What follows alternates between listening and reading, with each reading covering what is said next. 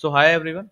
Today we'll be exploring a very exciting library and framework that has come recently, that is LangChain, and that has took the world by storm. So I think most of the guys would have heard about Chat GPT and LLMs, but very few have used LangChain. But LangChain is of a great use and it helps you to make any sort of an application using the LLMs. Be it you want to have a summarizer, you want to have a tagging system, you want to have a NER system, you want to have a chatbot, anything. LangChain provides you with a very easy to use framework to create such applications.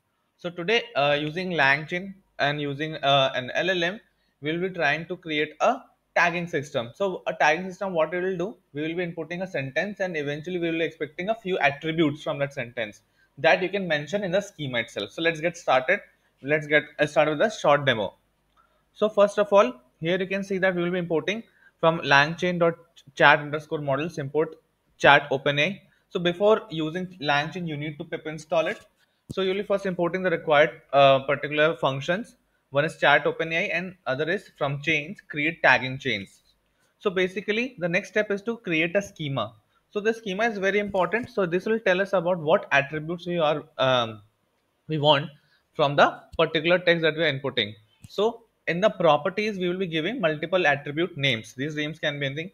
So like first of all, it is aggressiveness. So aggressiveness, basically we will determine the type. What type it is? It is an integer type.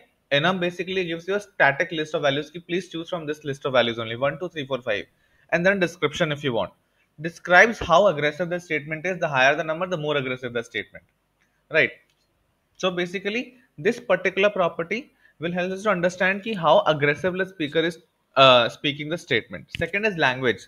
So language is easy. Type is string, and again, enum is Spanish, English, French. So it is able to determine these five languages. Mood. Mood is basically what mood the whole sentence is in. So it is also a string: surprised, awful, regretful, happy, angry, normal. It is not necessary that you provide an enum. If you don't provide it, then the lang chain, then the LLM will be extracting something on itself. So if you want to have a static list, then this can be of great use. Basically, this can be of great use when you are using some solving some real world problem where you have a static list of values. So this is a very easy example.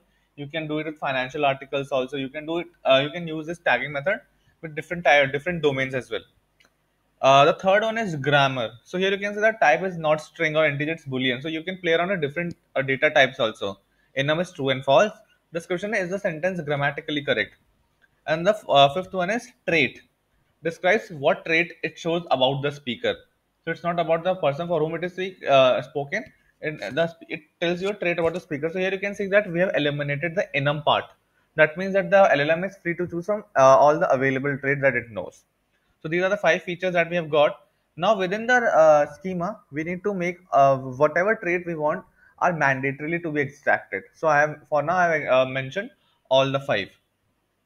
So once this is done, we will be creating an object for chat OpenAI using the OpenAI key. So I have that key and I have like hidden it from you guys so that you don't copy it. But yes, you need to get an OpenAI key. And the second part is create tagging chain, where we will be passing two parameters. So create tagging chain is basically this is something that we have imported earlier. In this, we'll be passing the schema that we have created over. This is a dictionary schema, and the other is the LLM object, chat OpenAI, the object that we have created in the previous step. We're passing these two parameters and we got our chain. Now we will using this particular chain, we'll be running the input text and then getting the all five required attributes. So the first sentence is, hey, I assume I saw you yesterday.